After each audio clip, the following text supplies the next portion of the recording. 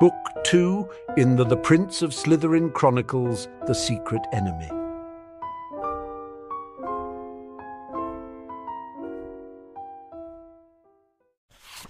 Chapter 34. A New Year Begins. The 3rd of January 1993, the Hogwarts Express. Blaise Zabini sat alone in his compartment aboard the Hogwarts Express, reading a book while occasionally reaching into a bag of Bertie Bott's every flavour beans and hoping he didn't pull out one that tasted of earwax. Harry and Neville were returning to Hogwarts via Floo, while Theo had remained there for Christmas. So among the Hogwarts second years, who he actually considered friends, that left only— "Ah, Blaise," said Hermione, brightly, as she stepped into the compartment with a flourish. "Here you are. I've been looking for ages." "No, you haven't," he replied without looking up from his book. "We left the station less than 5 minutes ago." Well, it felt like ages. She crooked her head to study the cover of Blaise's book. Lords and Ladies by Terry Pratchett. You do realise that that's a Muggle fantasy novel and not a primer on Wizengamot etiquette, right?" He glanced up and favoured the girl with what she might have considered a sneer if she hadn't understood the affection behind it. "Naturally, Hermione. The fact that I got it from Barnes and Noble in Manhattan was my first clue." "What? Can't a wizard show appreciation for a good Muggle book?" "Not as a rule, no, though I'm pleased to see you are an exception." With that, she turned her back on him and erected a privacy charm. "Really, Hermione? You're afraid that some pure-blood book critic will find out that I'm reading Terry Pratchett and cause problems? Surely pure-blood bigotry isn't that bad?" She ignored Blaise's humour and sat down opposite him. "I want to talk about Harry's parcel tongue," he snorted softly. "I think you mean Jim's parcel tongue. Harry doesn't talk to snakes, Hermione. He just wears them as insignia like the rest of our house. See, what's interesting, Blaise, is that your immediate response to a simple, vague statement like, 'I want to talk about Harry's parcel tongue,' is a categorical denial rather than just saying, 'Whatever do you mean, Hermione?' You know, the way someone would respond if they had no idea that Harry was a parcel mouth. Very suggestive, that." Blaise frowned at her, but she continued before he could say anything. "But anyway, that's not important now. Whether Harry is a parcel-mouth or not, he would never feel comfortable talking with me in part, because he knows I'm not an Occlumens, and anything he tells me might be gotten out of me with legilimency. So, my font of all knowledge about Slytherin secret-keeping, how do I become an Occlumens?"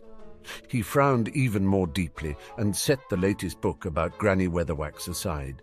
"Hermione, becoming an Occlumens is potentially very dangerous. Harry and Jim are both trying to learn it because they've both learned secrets they shouldn't have and don't want to be memory wiped. Your suspicions about Harry being a parcel mouth, which probably half the school shares whether he is or not, are not a good reason for you to rewire your brain." "Really, Blaise? And what secrets did you have at the age of 8 that led you to do that very thing?" "Obviously," he said through gritted teeth, "I can't tell you because they're personal enough to protect with occlumency." "Of course not, because I'm not an Occlumens and you couldn't trust me to keep your secrets." "No, because they're personal. All of them, Blaise. You don't have any secrets you would be willing to share with me if you knew my mind was protected?" He didn't answer.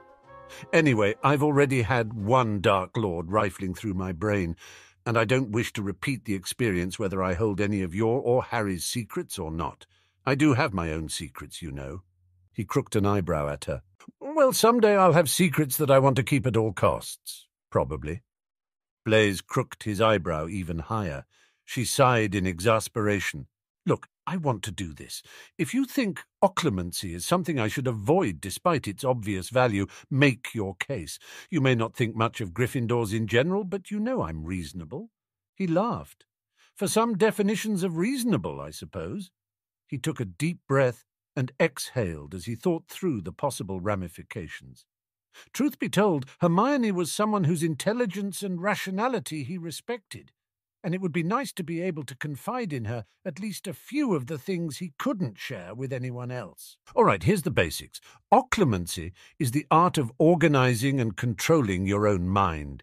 The basic art involves the ability to detect intrusive psychic attacks and defend against them. Those who study the art generally organize it into a 7-level tree, and at each level there are ancillary powers and effects that branch off from the basic defensive power to provide other benefits. A level 1 Occlumens gains a photographic memory. A level 2 can suppress his emotions no matter what the trigger. A level 3 can choose what emotions to feel in response to any situation and can also recognize when he's acting out of emotion rather than rationality. The powers get more esoteric after that. It's not actually necessary to rise above level 1 if all you want to do is keep a legilimens from reading you. You can just practice the level 1 exercises for a long time until they're completely ingrained, and that will keep out all but the most skilled legilimens. But mastering the higher level secondary powers will cause your psychic shields to grow more quickly if you don't stumble into any of the pitfalls of the higher level powers.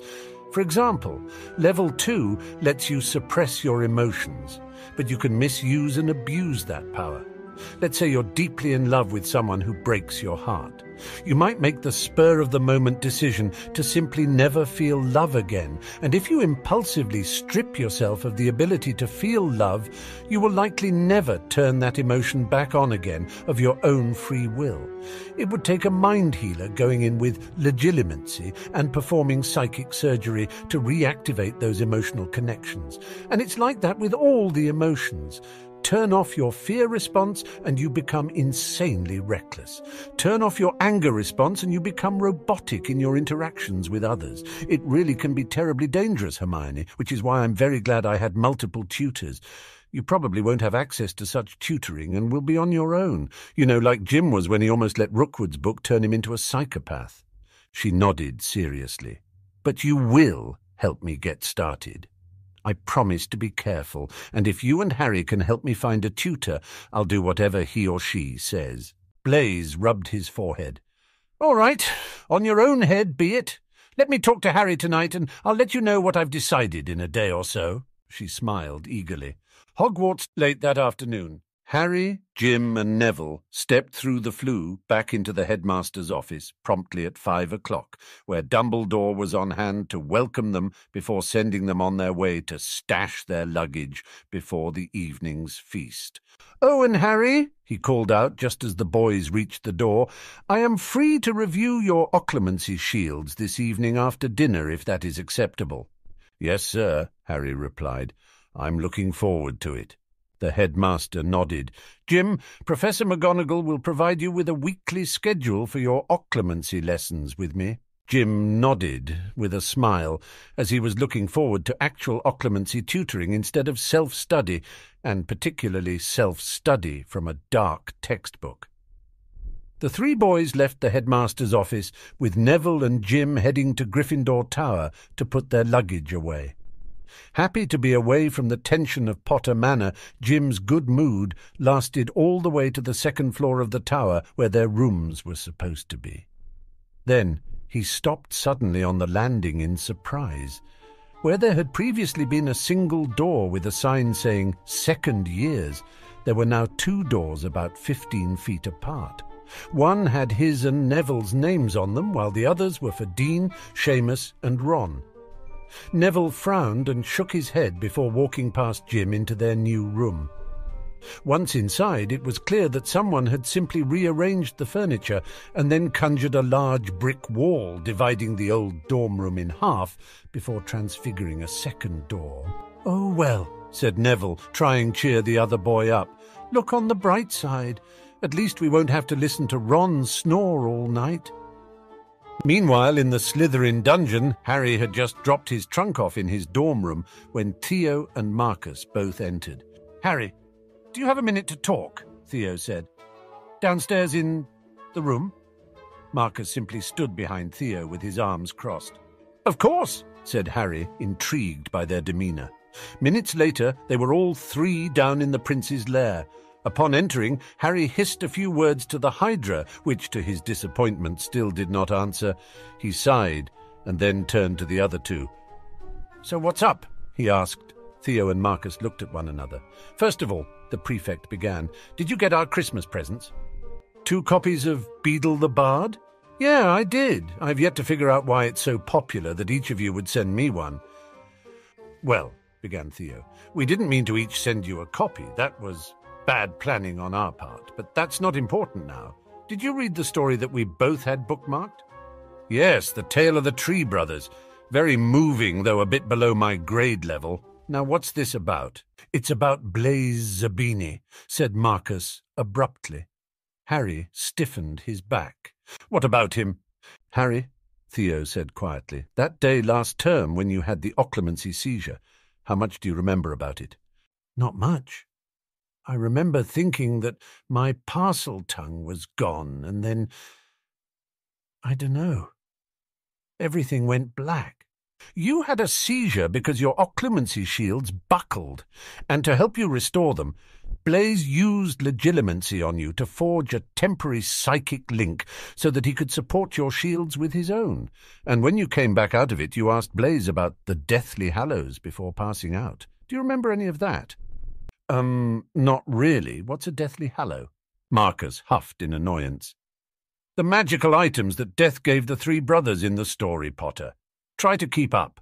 Sorry, he replied somewhat indignantly. I didn't grow up reading wizarding fairy tales. Now kindly get to the point. Harry, Theo said firmly, there are a lot of wizards and witches who think the Deathly Hallows are real. Some of those wizards and witches have weird ideas about the Deathly Hallows, and a few have extremely weird ideas about them.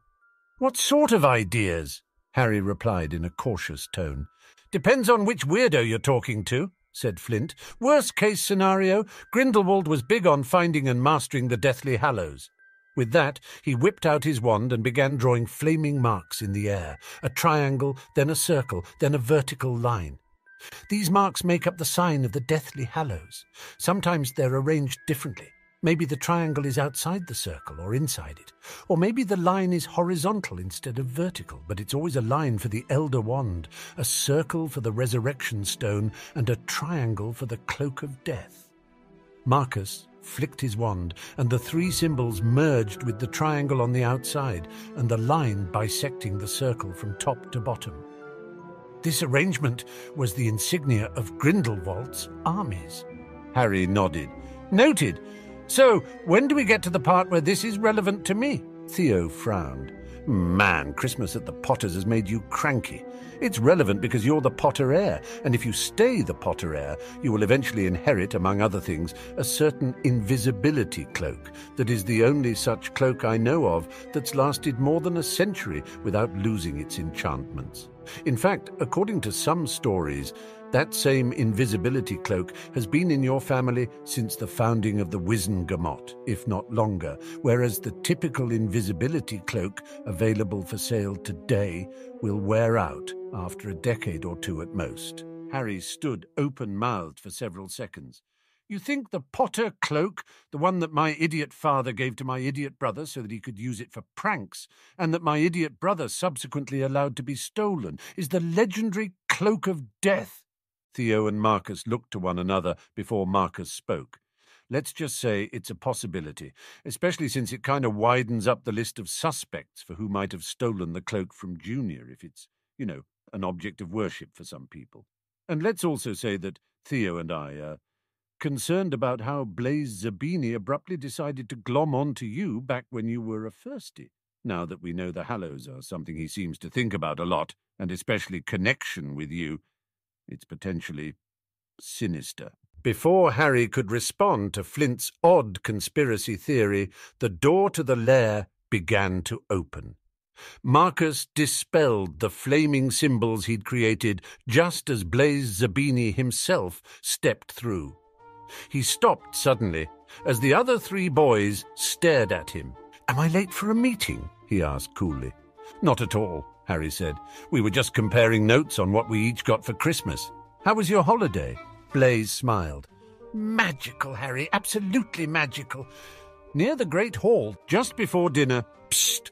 Amaryllis Wilkes looked around sharply at the sound until she noticed Jim Potter partially hidden behind a suit of armor. She looked around to make sure no one was watching before moving over to the nervous boy. What is it, Potter? She asked warily. Jim looked around as well and swallowed. Listen, after what happened before the break, I just wanted to say thanks. Again, and also I wanted to give you this. He held out a small box wrapped in silver foil to the girl. It's nothing much.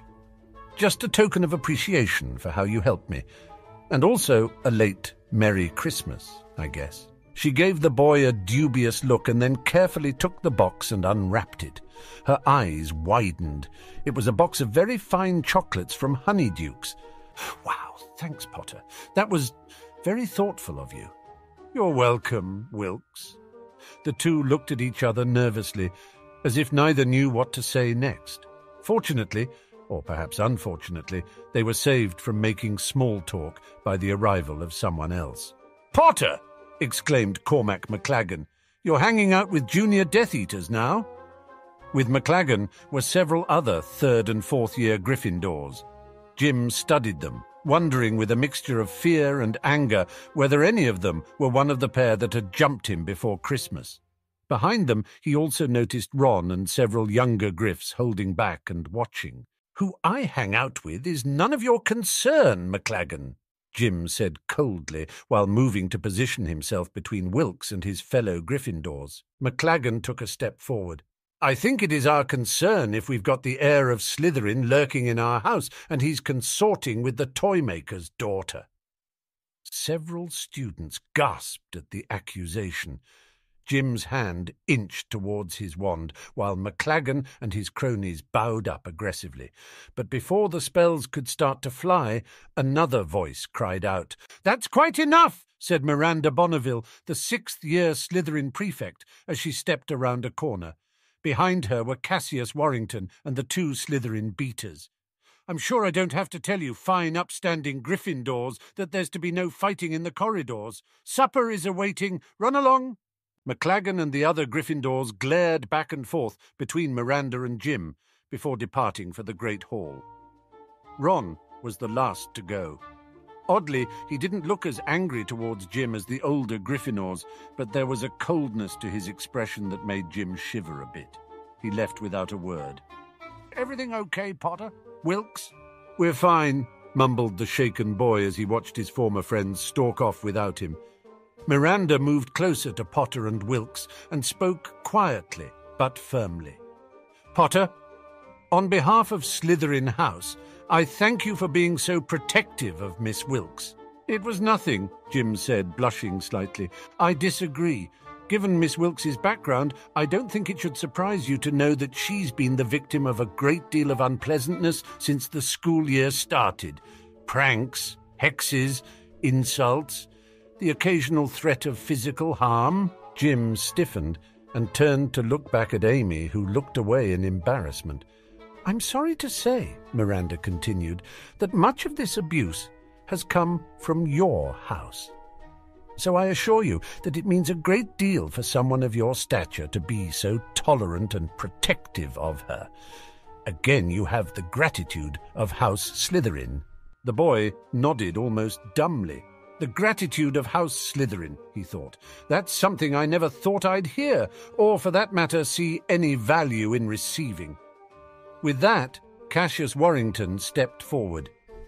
"Mr. Potter, I don't think we've ever been formally introduced. I am Cassius Warrington. I believe you already know Peregrine Derrick and Lucian Bowl from the Quidditch team. From what I just saw, I'm concerned that you yourself might be suffering from some level of threat from your own house. I know that you are quite skilled at defence, but if you're interested, we and some of our friends have a small informal defence study group. Currently, it's only 5 Slytherins and 4 Ravenclaws. We've never invited a Gryffindor before, and honestly never thought one would accept if we did invite him. But if you don't feel safe among the Gryffindors, you are more than welcome to join us for advanced defence training. Several of our members are Newts-level defence students and are on the Aura Academy career track. I think you could learn a lot with us." Jim swallowed. "Yeah, I bet I could, but what exactly would I be learning in a Slytherin defence class?" After a second, he gave a weak smile. "Your offer is very generous and kind, Mr. Warrington. I'll consider it carefully." Warrington smiled. "I hope you do, Mr. Potter. Despite the differences in our houses, I think you'll find that we have much to offer you." With that, the Slytherins all nodded respectfully to the boy who lived, who thought this was among the most surreal experiences of his life, before heading on to supper with Amy Wilkes in tow. After they left, Jim exhaled and shook his head. "At this rate, I'll get that howler from Dad I've been expecting before the week is out." The headmaster's office, 9 p.m. After supper, Harry made his way to the headmaster's office, where he spent the better part of an hour staring into Albus Dumbledore's twinkling eyes while fending off his legilimency attacks. Finally, the old man called it a night. "My congratulations, Harry. Your skills are remarkably impressive for someone of your age. I'm not entirely certain that you could block Voldemort himself for any extended length of time, but to be honest, if you came under his hand, it is likely that no amount of occlumency could hold him at bay. It is for that reason that I must also ask you to take a secrecy vow, which will make it impossible to coerce the secret from you and also prevent you from intentionally or unintentionally revealing the secret." Harry cocked his head. "Does this mean you don't trust me, Headmaster?" Dumbledore started to respond when Harry laughed. "It's all right, sir. To be honest, I'd have been concerned if you'd been willing to just tell a 12-year-old the secret without any additional precautions. What sort of oath do you propose?"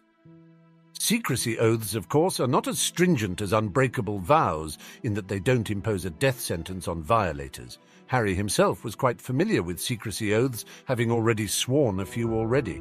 By swearing an oath never to reveal a particular fact to anyone who didn't already know it, the oath-taker actually devotes a portion of his own magic to preserving the secret.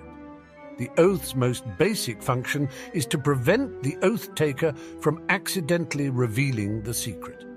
If he gets too loose-lipped, the oath will nudge him and remind him of what he promised. If he's drugged or becomes intoxicated, then he will stop talking altogether rather than drunkenly reveal the truth.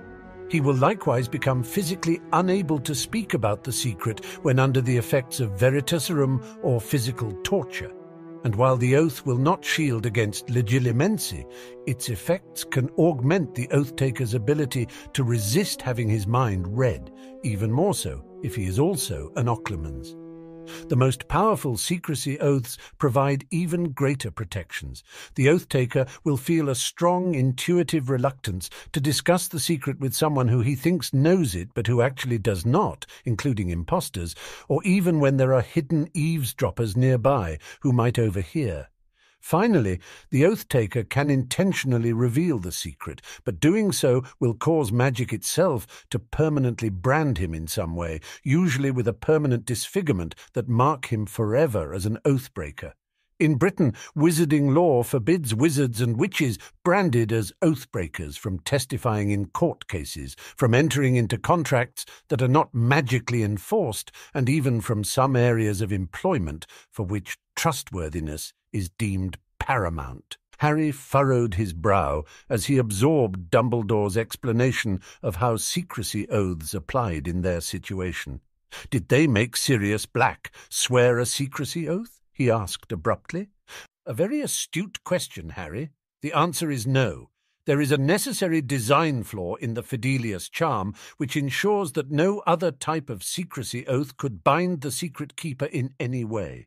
The spell makes it impossible for anyone to learn the secret by any means other than intentional revelation, including direct observation of the truth, and it also erases knowledge of the secret from people who knew it before the spell was cast. But magic always demands a price for effects of such a global impact. And with the Fidelius, the price is that you must put absolute faith in the person you choose to keep the secret." Harry nodded and swore the oath Dumbledore demanded. The boy saw the benefits of the oath, and anyway, how could he complain? According to Dumbledore, Jim himself had been made to swear the same oath once his parents found out he knew the prophecy in order to reduce the chance of him accidentally revealing it, and Peter Pettigrew had sworn an even more stringent, unbreakable vow. When the oath was complete, Dumbledore rose and went to a cabinet from which he produced a pensieve and a small vial. Minutes later, the two emerged from Dumbledore's memory of Sybil Trelawney's ill-fated job interview. It was illuminating to Harry in many ways. For one thing, he'd never imagined that a true seer could deliver a prophecy despite being visibly intoxicated. Harry thought through the words of the prophecy. "The one with the power to vanquish the Dark Lord approaches, born to those who have thrice defied him, born as the 7th month dies." He looked up at the headmaster. "How did James and Lily Potter defy the Dark Lord 3 times? That was indeed one of the more vexing questions raised by the prophecy. After all, what level of oppositions counts as defiance for purposes of satisfying a prophecy? You know, I initially suspected that Neville Longbottom was more likely to be the prophecy child rather than your brother or you. Neville was a pureblood after all, which I'd have assumed someone like Voldemort would more likely consider a threat. But more importantly, Neville's parents were also both Aurors who had fought against Voldemort's forces repeatedly prior to their deaths, and each of them had killed several high-ranking Death Eaters in the course of their duties.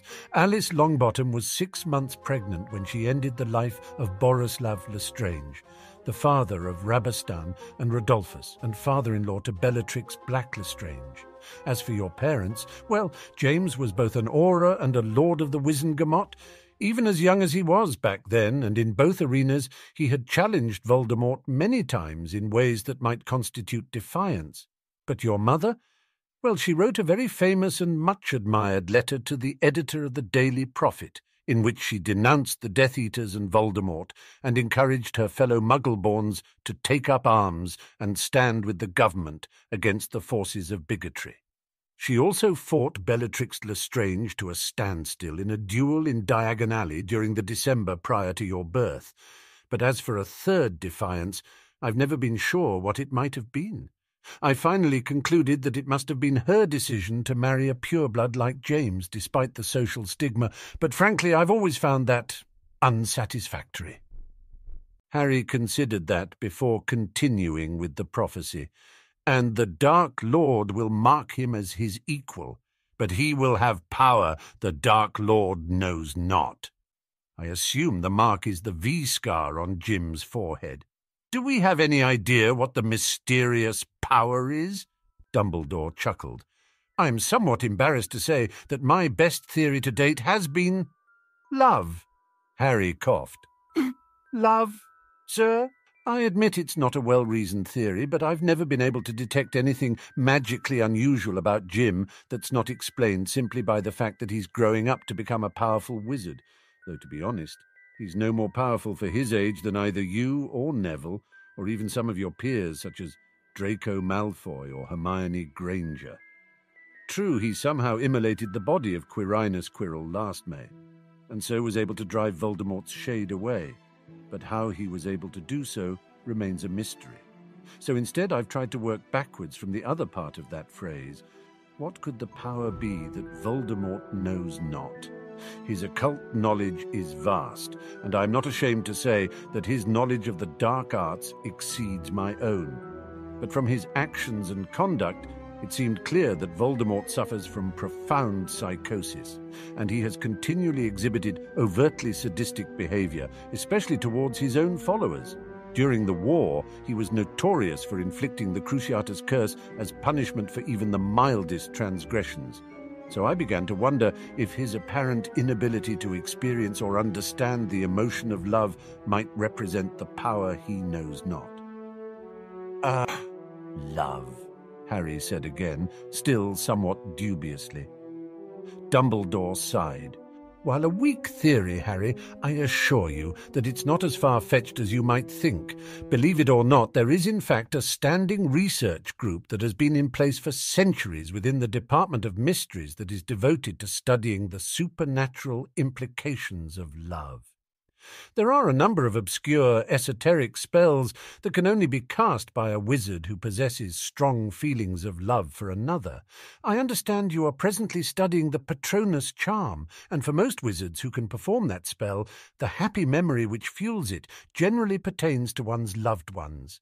Similarly, there are many dark spells which can only be cast by one who does not feel love, or worse, is willing to sacrifice the object of his true love for the sake of power. Harry absorbed all that.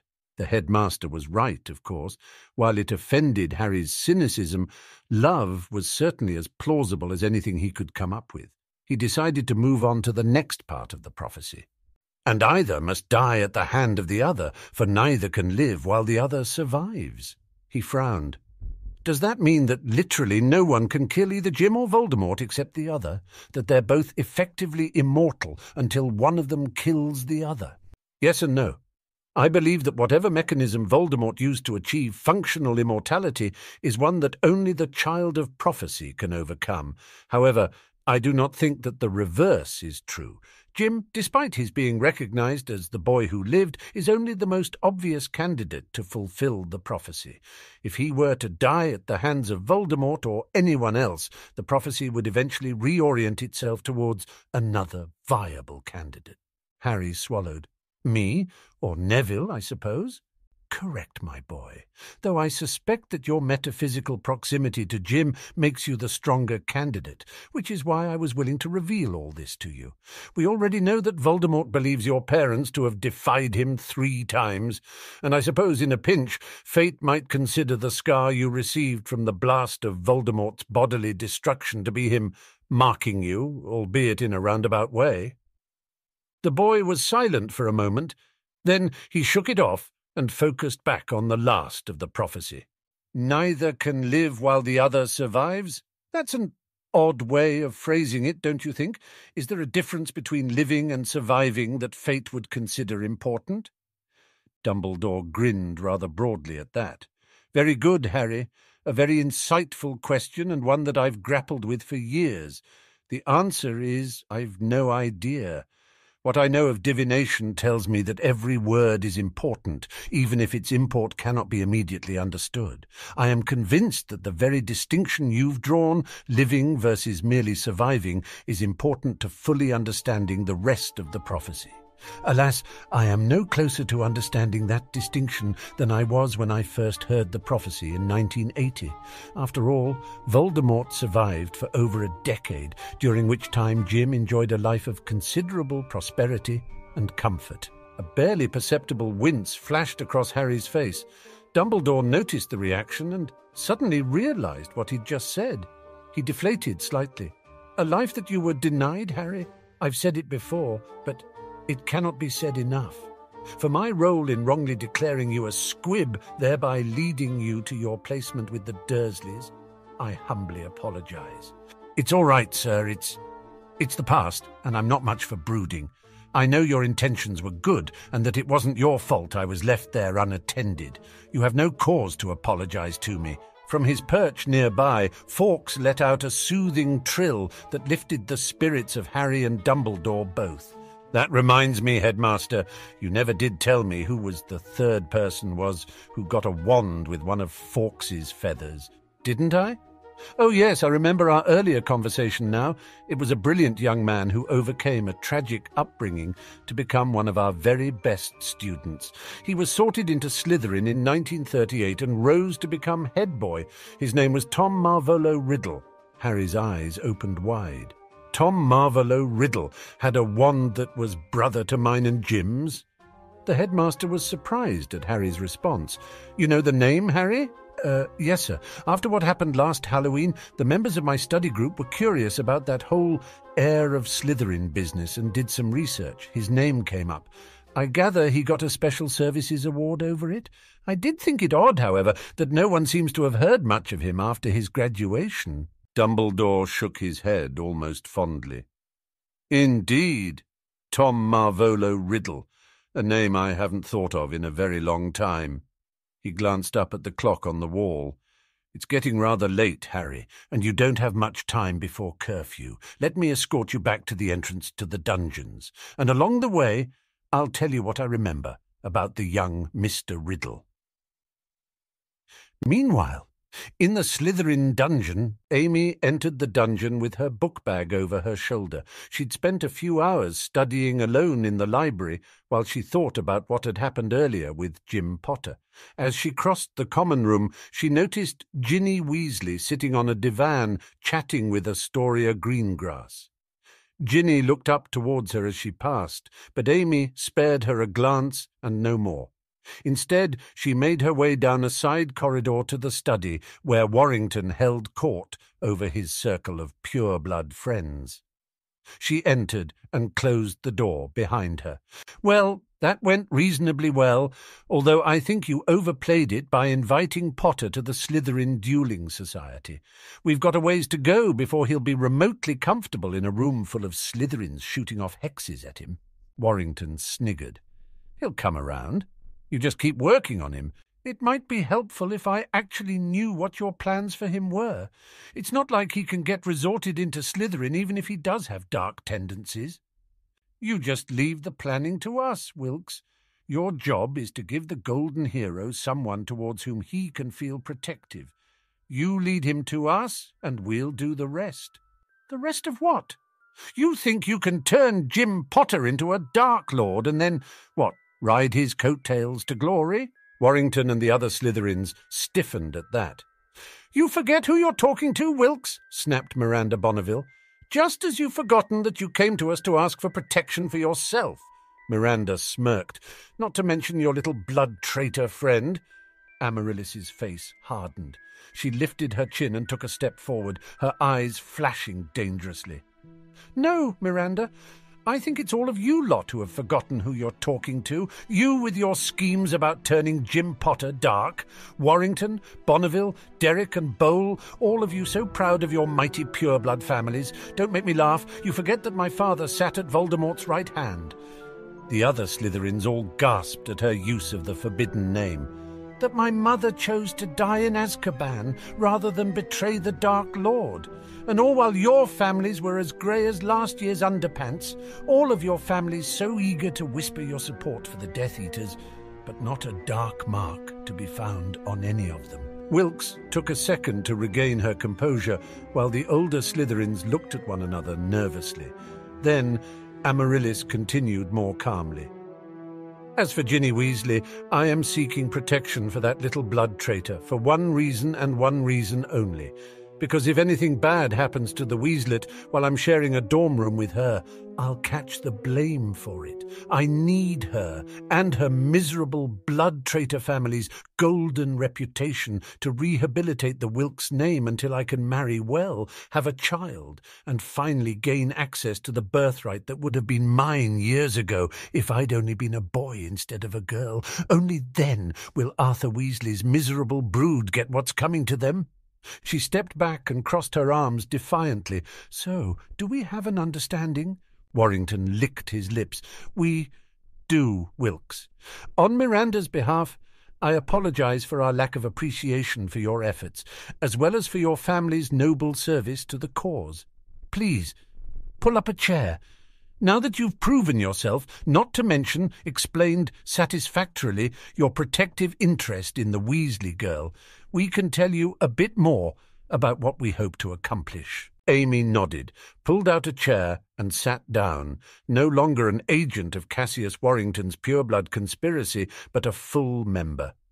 Soon after, in the hallways of Hogwarts, "When I first met Tom Riddle in 1937, said Dumbledore, as he led the boy on a leisurely walk through the darkened school, "he was an 11-year-old London orphan. It was the eve of World War II, and he was an inmate at Wool's Orphanage, his mother having died there giving birth to him on New Year's Eve of 1926. To be honest, my first impression of Tom was rather negative. I was deputy headmaster at the time, and it was my job to deliver his Hogwarts letter and explain to him the nature of magic and of this school. He was quite traumatized by his upbringing, and he admitted a past history of stealing from other orphans.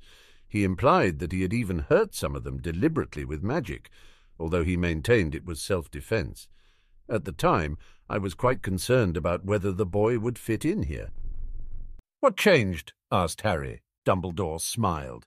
"You and he had something in common, a great appreciation for the value of both learning and advanced preparation.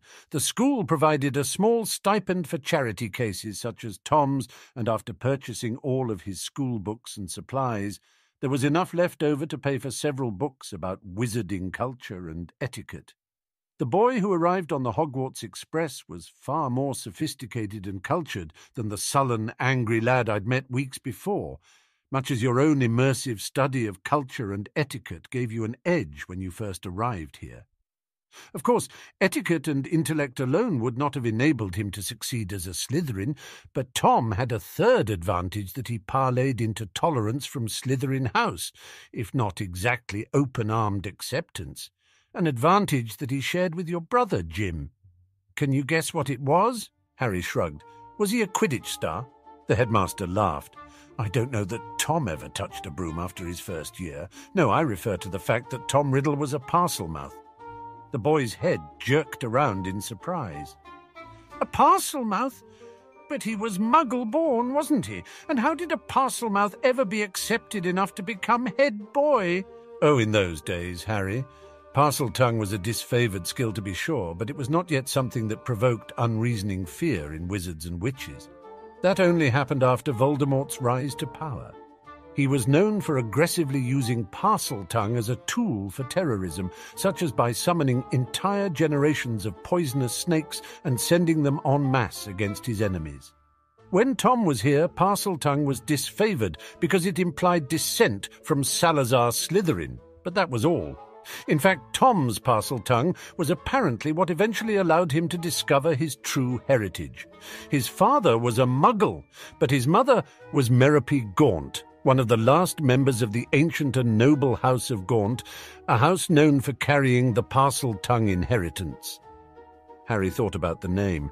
He recognized Gaunt as being descended from Slytherin according to Salazar's tapestry, but he certainly didn't recall it as an ancient and noble house. "Is House Gaunt extinct?" "Yes, it was a patrilineal house with very stringent limitations on acceptable marital partners. Merope Gaunt was excluded from inheritance because of her gender, and even if she hadn't been, Tom would have been excluded for having a Muggle father. The last males who were eligible to serve as Lord Gaunt died during the 1940 ES, and the Wizengamot acknowledged line extinction soon after.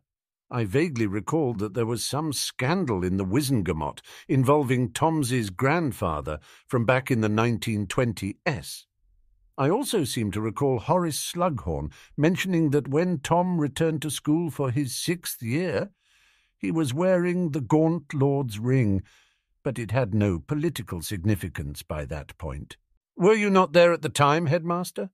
"No," the old man said with a grim expression. "In the summer of 1943, I took sabbatical to join the British Wizarding Expeditionary Force against Grindelwald in Germany. I didn't return until fall of 1945, by which time Tom had graduated. I wouldn't see Tom Riddle again until many years later. What happened to him?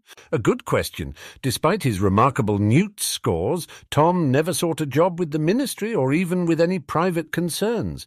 To my surprise, he got a job working in a highly disreputable antique store in Knockturn Alley. Then he simply disappeared. For years I assumed he'd emigrated. So many of our more talented Muggle-borns and half-bloods do, after all. But then, in 1957, Tom showed up out of the blue to apply for the position of Professor of Defence against the Dark Arts here at Hogwarts. I turned him down, and he left. I never saw him again after that." "Why did you turn him down for the job? It seems like he'd have been a natural at it." Dumbledore stopped, and a look of mild confusion slipped over his face. "You know, Harry, now that you mention it, it is the oddest thing. I remember interviewing Tom for the job. I remember thinking he would be exceptionally qualified, and I remember thinking very firmly that he should not be hired." The headmaster looked down at Harry. "But for the life of me, I can't remember why." The Slytherin Dungeon, 1 St. Year Girls' Dorm. When Amy finally entered her dorm room, Astoria and Drusilla weren't in yet, but Ginny Weasley was sitting on her bed as if waiting patiently. As Amy closed the door, Ginny stood and walked over to her with her arms crossed. Her expression was cool. "So, Death Eater, are you done selling me out to Warrington and all his pure-blood friends for the night?" Amy sneered at her. "Yeah, blood traitor, for tonight anyway." The two glared at each other for a moment before each of them burst into giggles. "See, I told you it would work," said Ginny. "I know, but I still can't believe that Cassius Warrington, at the age of 14, thinks he's some sort of evil mastermind." "Now then," said Ginny eagerly, "before Drew gets back from the loo, tell me everything that happened elsewhere in the castle. So you left to fight Grindelwald right after the year the Chamber of Secrets was opened?" Harry inquired. Dumbledore looked down at Harry in surprise. "You are remarkably well informed, Mr. Potter." "I'm told I have an appreciation for both learning and advanced preparation. When somebody petrifies a cat and leaves a note about the heir of Slytherin, I take an interest. Indeed, alas, I have few answers about the Chamber of Secrets affair. We never found the chamber, if it in fact exists. We never discovered who the heir of Slytherin was, though poor Hagrid was falsely accused of the crimes. We never even found out how the victims were petrified, whether by spell or by some sort of creature. There were, of course, tales about Slytherin's monster, but that may have been misdirection." "Well, what did the petrified students say when they were, depetrified? Unpetrified?" "I believe unpetrified is the proper English word, though I think it's more clinically proper merely to say revived. And to answer your question, they had very little to say at all. Whatever effect caused the petrification also instilled a short-term amnesia. None of the surviving victims upon revival could remember anything which happened within a minute or so prior to their petrifications, except a strong recollection of big yellow eyes, which again points to some sort of creature, but not conclusively. Moaning Myrtle said something about big yellow eyes, which reminds me, why do you think she was killed instead of just petrified? To be honest, I believe that her death was unintentional. She was actually petrified like the other victims, but was in motion at the time, perhaps trying to run from her attacker. From the positioning of her body, it appears that she was petrified and immediately tipped over, and as she fell, her temple struck the hard corner of a wash basin at just the right angle to kill her. It is telling, I believe, that there were no further attacks after her death. I believe the assailant feared that Myrtle's death would bring about an Auror's investigation, and even an accidental killing would provoke a far harsher legal punishment than mere petrifications. How were the students revived? Mandrake restorative draught. An extremely difficult-to-produce potion, seeing as it calls for prodigious quantities of an incredibly rare, expensive and difficult-to-raise plant. Hogwarts is the only place it's grown in Britain, and one of the few in Europe. One of the many potent potables that can be prepared using fully matured mandrake root is a restorative potion that can cancel out any transfigurative effect on the imbiber, including petrification. I'm guessing we don't have any on hand, since Mrs. Norris is still petrified over 2 months later. The mandrakes being grown in the greenhouse won't be fully matured for months to come, Dumbledore replied. Actually, though, we do have a very small quantity of mandrake extract provided by Professor Lockhart. We have held it in reserve in case the mysterious heir of Slytherin were to attack a student. But as you say, it's been 2 months, and there have been no further incidents, so I think it should be safe now to... As they turned a corner, Dumbledore froze, the words dying on his lips. He reached out with a firm hand and pushed Harry behind him while pulling out his wand with the other hand. For his part, Harry gasped in surprise and once more paid respects to Blaze's gods of irony, who obviously must have been listening to Dumbledore talk. For sure enough, the heir of Slytherin had struck again. In the hallway up ahead lay the petrified body of Cormac McLaggen, his frozen face in a rictus of fear. And on the wall above him, written in what might well be blood, was a message for the entire school. Behold the fate that awaits you, enemies of the heir of Slytherin. We hope you enjoyed this chapter.